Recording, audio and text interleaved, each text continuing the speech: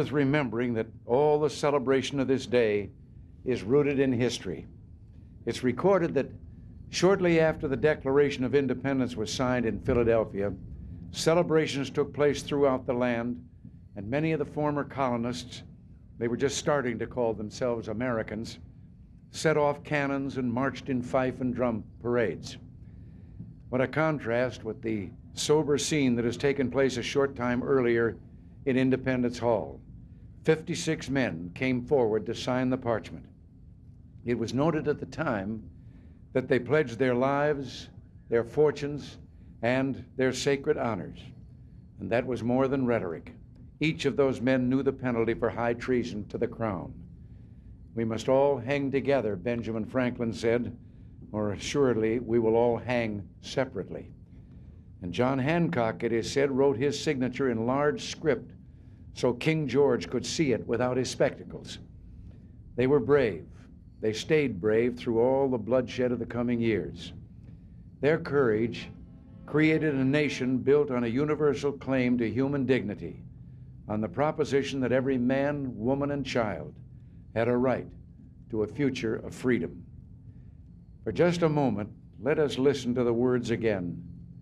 We hold these truths to be self-evident, that all men are created equal, that they are endowed by their Creator with certain unalienable rights, that among these are life, liberty, and the pursuit of happiness.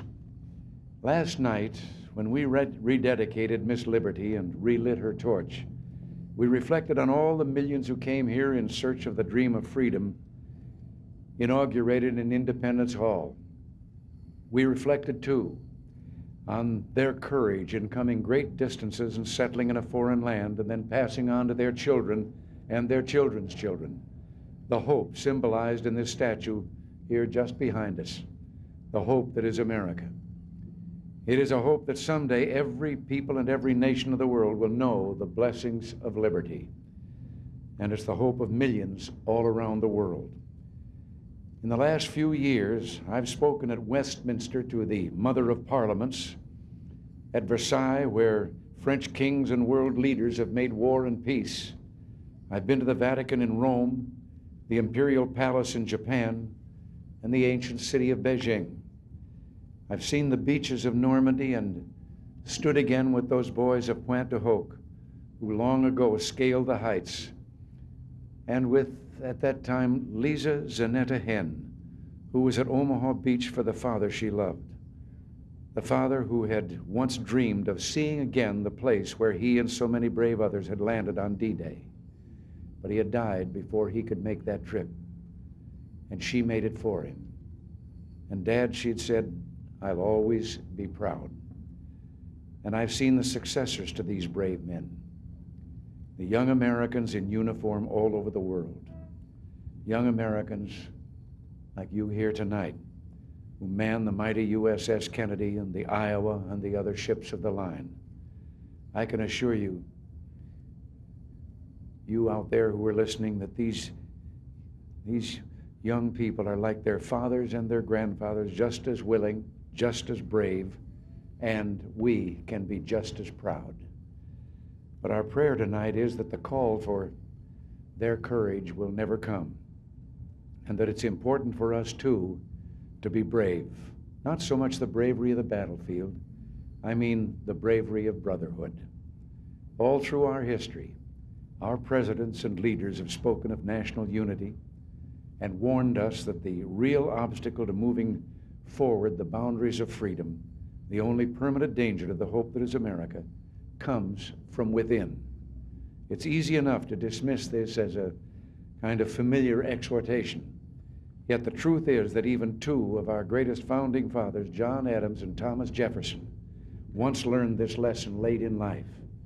They'd worked so closely together in Philadelphia for independence. But once that was gained and a government was formed, something called partisan politics began to get in the way. After a bitter and divisive campaign, Jefferson defeated Adams for the presidency in 1800. And the night before Jefferson's inauguration, Adams slipped away to Boston, disappointed, brokenhearted, and bitter. For years, their estrangement lasted. But when both had retired, Jefferson at 68 to Monticello and Adams at 76 to Quincy, they began through their letters to speak again to each other. Letters that discussed almost every conceivable subject: gardening, horseback riding, even sneezing as a cure for hiccups, but other subjects as well: the loss of loved ones, the mystery of grief and sorrow, the importance of religion, and of course, the last thoughts, the final hopes of two old men, two great patriarchs for the country that they had helped to found and loved so deeply. It carries me back, Jefferson wrote about correspondence with his co-signer of the Declaration of Independence, to the times when, beset with difficulties and dangers, we were fellow laborers in the same cause, struggling for what is most valuable to man, his right to self-government, laboring always at the same oar, with some wave ever ahead threatening to overwhelm us, and yet passing harmless, we rode through the storm with heart and hand. It was their last gift to us, this lesson in brotherhood, in tolerance for each other, this insight into America's strength as a nation. And when both died on the same day, within hours of each other, that date was July 4th, 50 years exactly after that first gift to us, the Declaration of Independence. My fellow Americans, it falls to us to keep faith with them and all the great Americans of our past. Believe me, if there's one impression I carry with me after the privilege of holding for 5.5 years the office held by Adams, Jefferson, and Lincoln, it is this: that the things that unite us, America's past of which we're so proud, our hopes and aspirations for the future of the world and this much-loved country, these things far outweigh what little divides us. And so tonight, we reaffirm that Jew and Gentile, we are one nation under God, that black and white, we are one nation indivisible, that Republican and Democrat, we are all Americans. Tonight, with heart and hand, through whatever trial and travail, we pledge ourselves to each other and to the cause of human freedom, the cause that has given light to this land and hope to the world.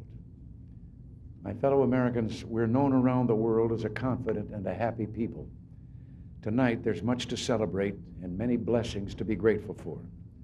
So while it's good to talk about serious things, it's just as important and just as American to have some fun. Now, let's have some fun. Let the celebration begin.